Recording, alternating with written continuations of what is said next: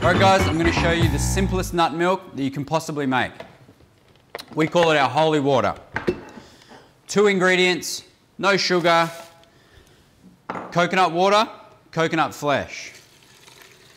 All you're going to do, put them together. It's a pretty generous serve of coconut flesh, so it looks quite thick, but I'm going to filter it through this nut milk bag shortly and you'll see it thin out beautifully. So you want to give it a good blend, 2-3 minutes. Should get a little bit of heat there, because when you get the heat, it's going to break down that coconut flesh so that the coconut oil will emulsify with the coconut water. My little nut milk bag, you can see I've used this for some turmeric milk before. Let's give it a little go through the washing machine. It's brand new.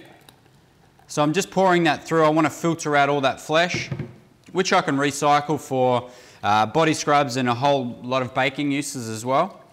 So don't throw that away. But this is the best nut milk you'll ever make.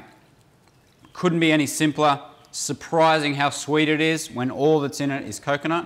So I'm just going to pour that through here and get straight into it.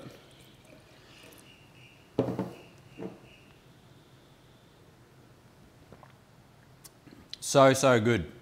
Really refreshing, clean. I'm going to show you how to turn it into a chia pudding. I have it with coffee sometimes. I have it as a dessert after dinner. It's quite satisfying as well, so you can have it at 3 p.m. or 10 a.m. If you want the full recipe, click on the link.